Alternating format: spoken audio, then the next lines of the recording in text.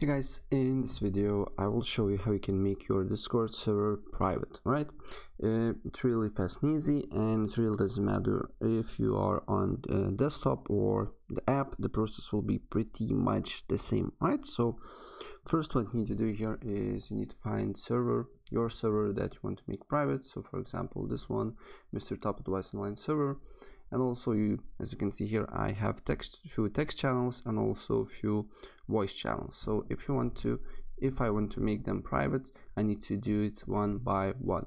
So I need to just tap on general, then on the cog icon, little cog icon here, and then go on permissions and make private channel, right?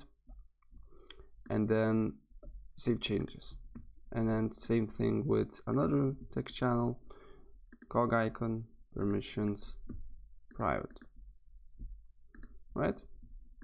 And same with the voice channel, permissions, private, right? So that's what you need to do here if you want to make your basically server private, right? So if I help you out, please press like button and subscribe for more. Take care.